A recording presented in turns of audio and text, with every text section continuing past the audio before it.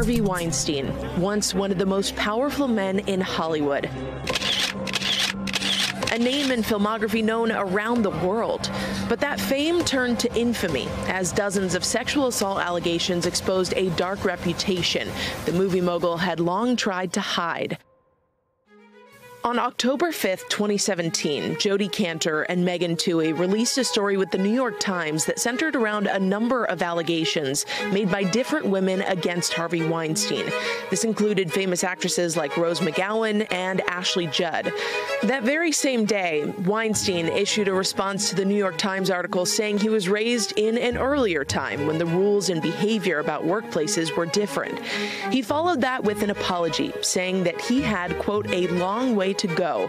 Weinstein also announced that he was taking a leave of absence from the Weinstein Company. A few days later, it became clear Harvey Weinstein had actually been fired by the board of directors of the Weinstein Company.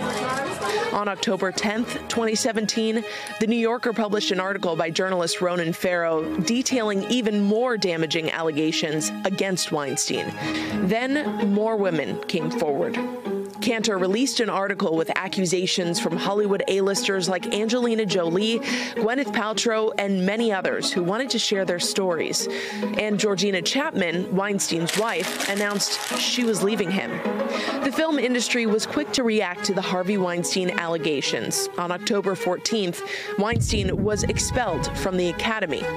5 days later, Tom Hanks told the BBC there was no way back for Weinstein, predicting, quote, his last name would become an identifying moniker for a state of being, for which there was a before and an after. On February 2nd, 2018, BAFTA officially terminated Harvey Weinstein's membership. Then on March 19th, the Weinstein Company officially declared bankruptcy.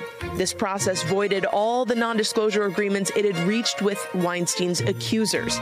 On that day, the company released a statement saying, quote, no one should be afraid to speak out or coerced to stay quiet. The company thanks the courageous individuals that have already come forward. On May 25th, 2018, Harvey Weinstein turned himself in to the NYPD. He was facing sexual abuse and rape charges. He's released the next day on $1 million bail. Weinstein was charged with 2 accounts of forcible sex acts against 2 unnamed women, one in 2013 and one in 2014. He pleaded not guilty to both. In July of that year, Weinstein faced a new charge of predatory sexual assault for a case from 2006, where he allegedly forced a woman into oral sex. He pleaded not guilty to this as well. Over the course of the next few months, more women came forward to allege they were assaulted. By October 2018, there were 6 official charges of sexual assault against Weinstein, but one was thrown out by the court.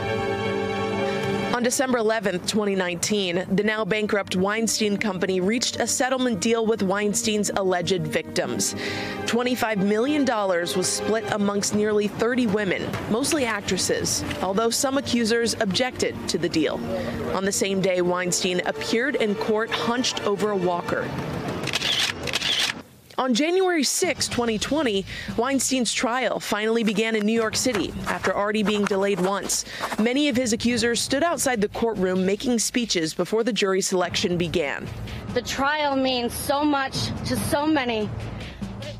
In Los Angeles, county prosecutors announced new charges of sexual assault and rape by Weinstein as well. This is an NBC News special report. Here's Kate Snow. Good day, everyone. We're coming on the air with breaking news. A verdict reached in the closely watched trial of Harvey Weinstein, the once powerful Hollywood producer who was charged with 5 felony counts of predatory criminal sexual assault and rape. On February 24th, Weinstein was found guilty on 1 charge of 3rd-degree rape and 1 count of criminal sexual act in the 1st degree. He was acquitted, however, of predatory sexual assault and 1st-degree rape, the top criminal charges of the trial. This conviction can carry up to 29 years in prison.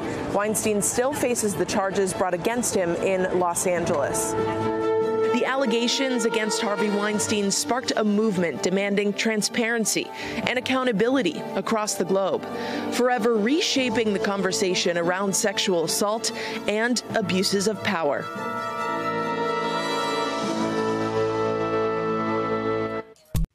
Hey, NBC News viewers, thanks for checking out our YouTube channel. Subscribe by clicking on that button down here and click on any of the videos over here to watch the latest interviews, show highlights, and digital exclusives. Thanks for watching.